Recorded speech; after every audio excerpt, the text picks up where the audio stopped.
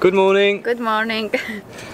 Here we are then. Last night I set a second anchor so that we would be bow into the waves, and it did work for a few hours, and then it dragged.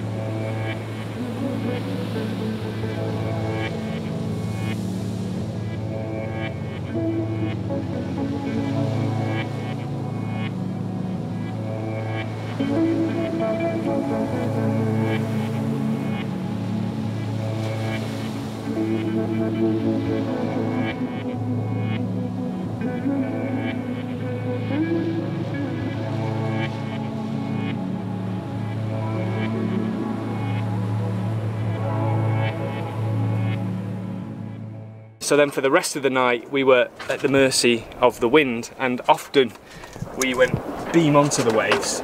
They're not particularly big waves, it's just a big long lazy swell, but it gets the boat rocking side to side quite a lot, so it was really uncomfortable, wasn't it? Yeah, we did like gym all night long. Yeah. And yeah, there were lots of noises from the boat, bottles clanging about and stuff. And also there was a disco. There was a flipping on the beach over there. There was a mental party thing. Yeah, they were full of energy and really loud. So yeah, we didn't get a particularly great night's sleep, another night of sleep deprivation. But today's a new day. We're just about to raise the mainsail. We're going to sail along the coast, and today we don't have the wind dead against us, in theory, according to the forecast. So it should be much more pleasant to sail along today, and we're really looking forward to that, aren't we? yes.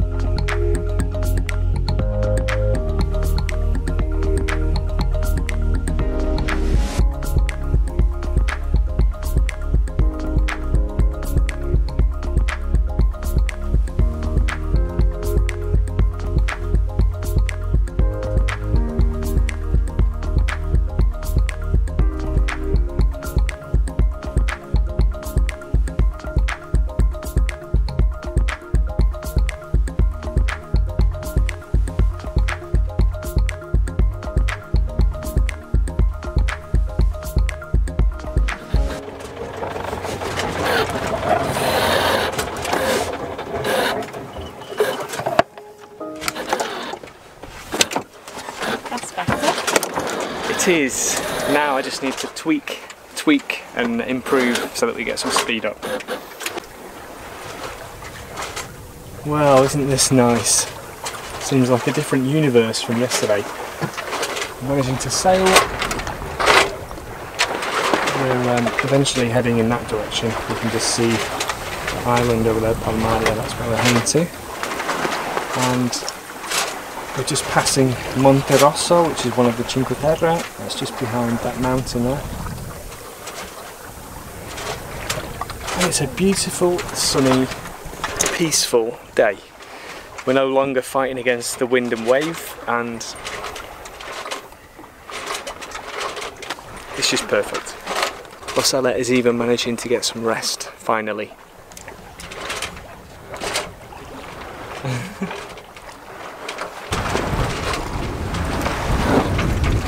a difference a day makes.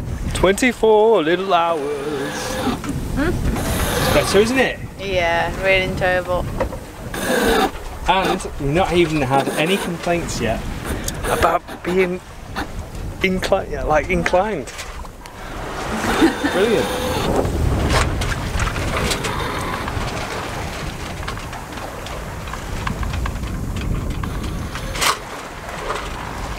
Fred's a bit noisy, isn't he? I might have to try and let him have a bit of rest. Inclined a little bit, but not too much. Yeah. We're racing along for our standards. Heading in a great direction. It's really comfortable. Beautiful day. What more could you ask for in life?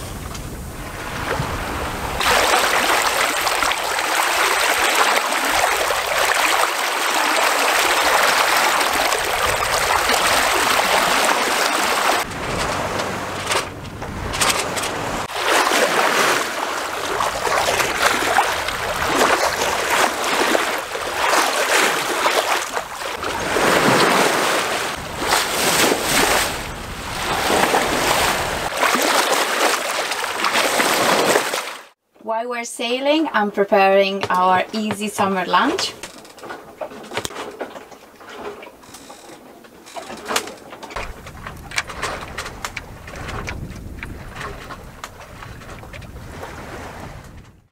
Right guys, the boat is driving itself.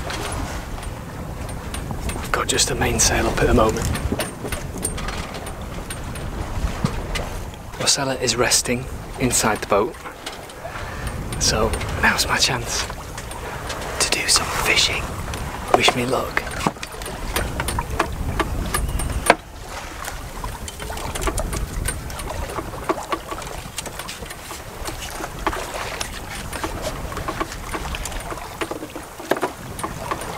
Shock absorber effect, in theory.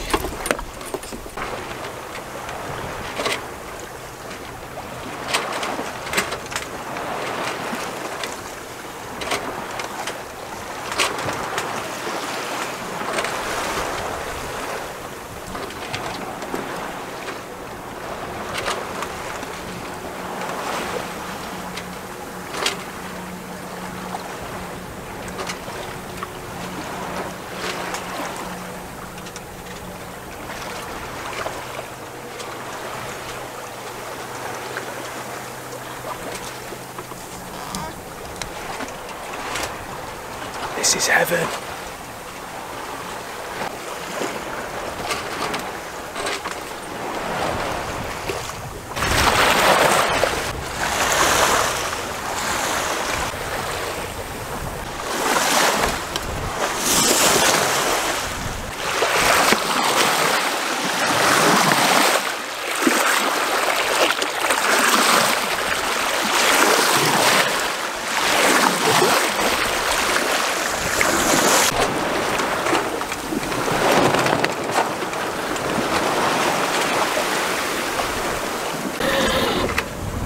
This is a familiar cruising ground for us, and you can see Tinetta, which is a very small island, and there's Tino, which is another island with a lighthouse on it. Then there's Palmaria, which is this one, which is quite a big island. Then there's a tiny little gap between Palmaria and Venere, which is where the church is. You might be able to see that now, if not we'll show you it shortly. And that's where Rossella and I got married. Beautiful, it's really special to us, of course. And then just to the left of that there's a castle, and this whole town, Venere, in the past was kind of, it was fortified against pirates. So the whole town, the walls and the castle were all one kind of contiguous encirclement to avoid people coming in and ravaging the town. Makes it very pretty.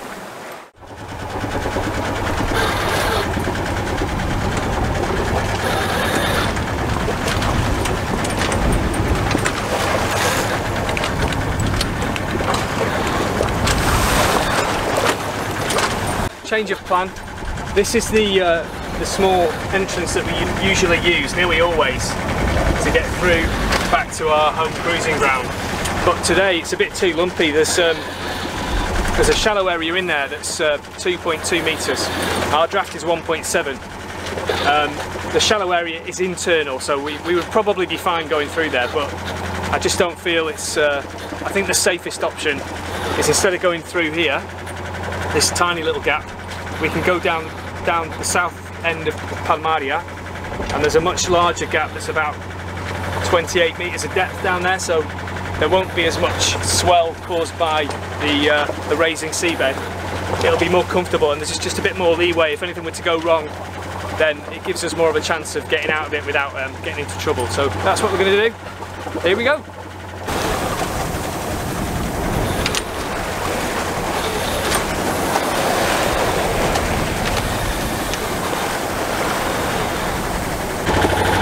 No luck with the fishing. We've come down to the southern end of Palmaria, and now we've got the gap. This is the one we're going to be going through, and as you can see, it's a lot wider, it's deeper too, and there's a lot more room for manoeuvre. Just, you know, certain things, you're asking for trouble if you can avoid them and you don't, so that's why we're going in this way. It'll make it a little bit of a longer journey for us, but once we get round the back of the island, the rough water will be gone, and it'll be really peaceful and very beautiful, so looking forward to getting through and around the back. The Bay of La Spezia is, and always has been, an important naval base, and lots of these islands and places around here are fortified, have been fortified in the past by various militaries. So you can see, I don't know if you can see actually, but hopefully you can see in the video, in the background there on Tino, there are lots of caves and bunkers and dugout areas. It would be really, I love things like that. I'd love to go exploring and digging around and searching the old tunnels and stuff. You're not allowed to because it's a military island, but I'd still like to do it. There is a knoll over there in the rock that goes to the other side. I don't know if you can see it. Over there.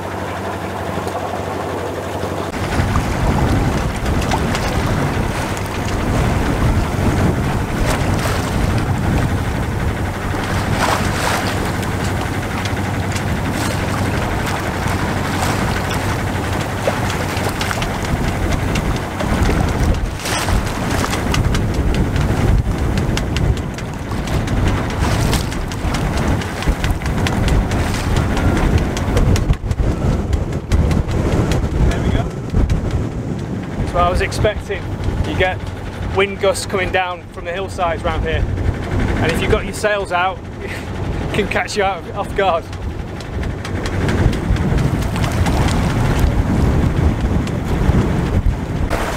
the foreground, that construction you can see is called Torre Scuola, and that's another defensive battery that would have had cannon on it in the past.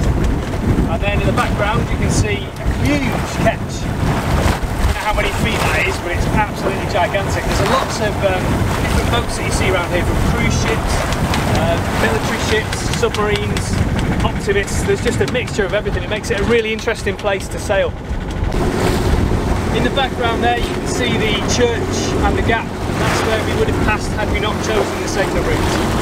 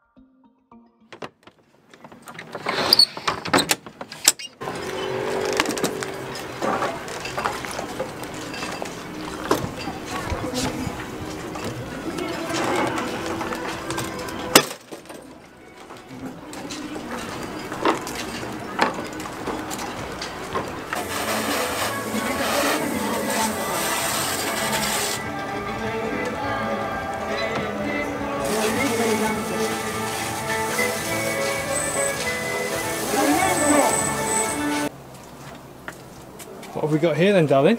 Fichi d'India. I don't know what you call these in English. I will find out for you and I'll put it on as a subtitle. But you can pick these off, these fruits, and you have to be careful not to stab yourself because they're very spiky, but they're edible and they're very tasty, aren't they? Mm-hmm.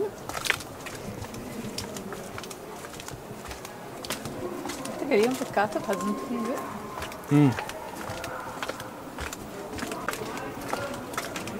And then here, just through next to the swimming pool, this tree, it's lemons, isn't it? Lemon, oranges. Yeah. It's really beautiful when they're in season. There's lots and lots and lots. Now they're all green. Yeah. Beautiful. Maybe it is oranges. Yeah. Yeah. This is oranges and the other one is lemons.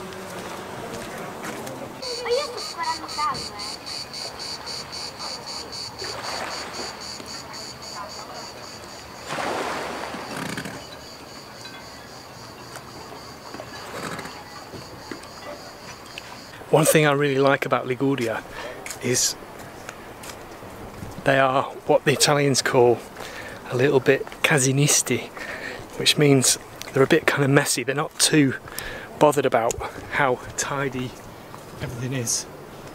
You know, sometimes a beautiful garden like that, and then you'll find like trailers and motorbikes and things just kind of hidden in the corner of a beautiful garden, and you think, could you not maybe make that a little bit more tidy? But then again, I like it. They're just chilled, they live here, they're happy to to just randomly park their boat at the bottom of the garden. And what's wrong with that? We're actually quite new to this vlogging in public thing, so yeah, this is pretty much the first time that we're walking past people in public speaking to the camera, and it's something we're going to have to get used to, I guess. Yeah. But it's a little bit strange, isn't it, at first? Yeah. Anyway, we're nearly arrived in town.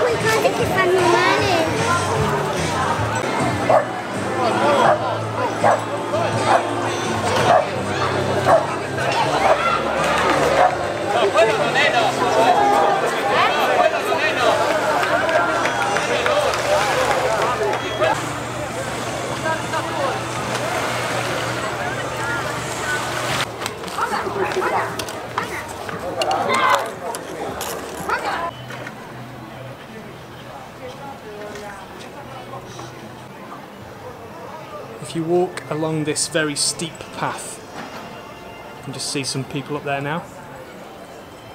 That's a pathway that leads to an old Roman villa, and this area has obviously been occupied since Roman times. And actually, along the church there's a terraced area with olive trees on it. I'll show you that, and it looks basically fixed in time. It's almost like going back in time when you see it. I really like it. I think someone's just jumped in the sea. Here's the church, and throughout the day you can hear the church bells chiming from there all across the bay. And there's a group of people here congregated, young and old, and it looks as though they've been and got some chips from the town centre, and they're all just sitting here relaxing and eating them. Chips, actually, that's just made me hungry thinking about chips. Yeah, the smell. They do smell good too.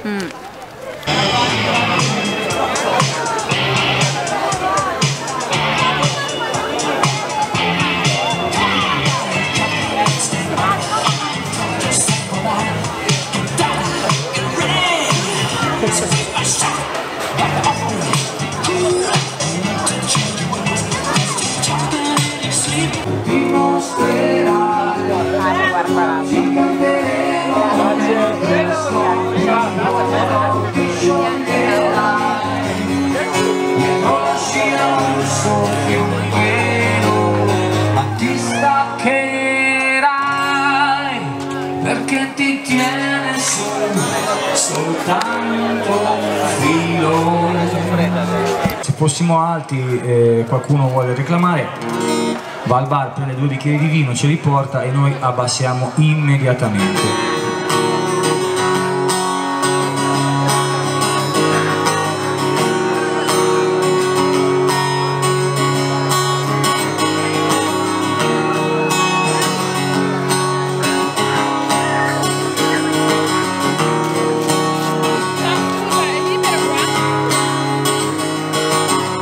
I've said this before in another video, but Italy is a very, very kid-friendly country. What time is it now?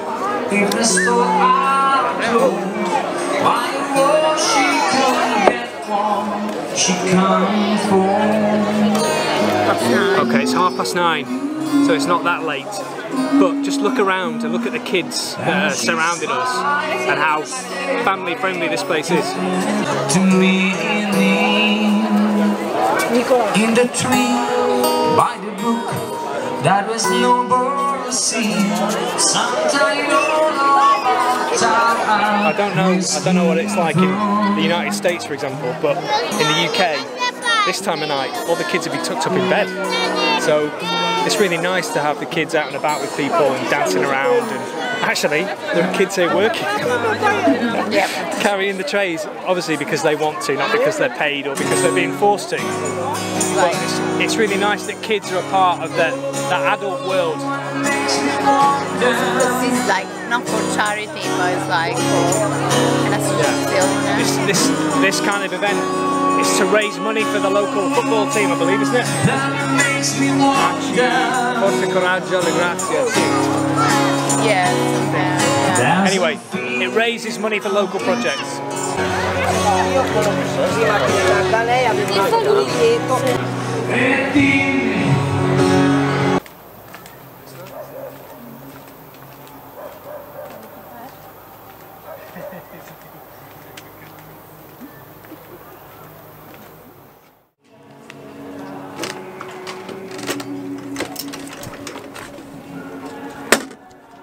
Mademoiselle?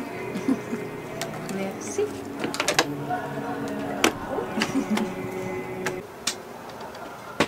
Bold, sweet bold.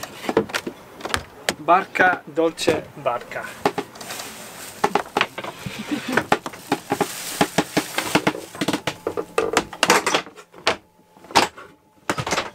I'm about to make us a dessert stroke supper.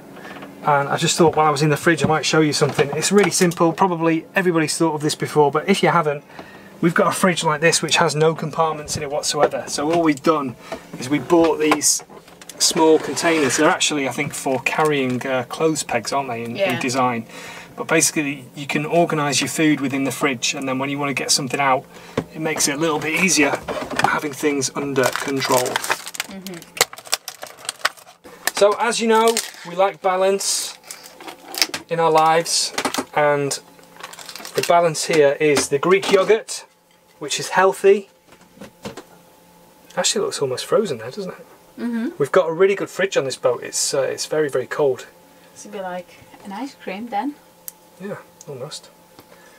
These are not the better plate, but... There we go. So now I've been told before this, I said I was going to make this, and Rossella said, don't exaggerate with the squirty cream because people think we're really unhealthy. But as I'm saying, you've got your Greek yogurt, and then you just... I'm not going to put that much. Oh my god. That's a horrible decoration. There you go, look at that. That's mine. You can do yours, darling. Okay, thank you.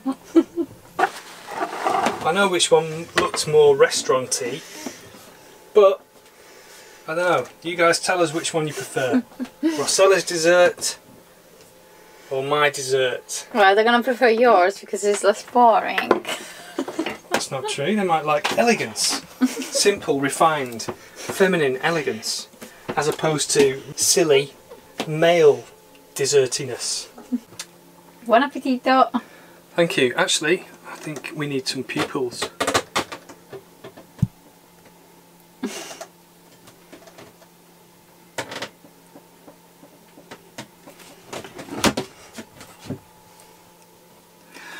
Right then, Eric, I'm afraid you're not going to be Banana Man tonight.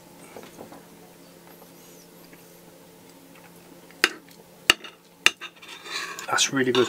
And do you know what? The Greek yogurt is good. It tones it down that little bit. I sound like I know what I'm talking about, which I don't, but it does actually taste very nice.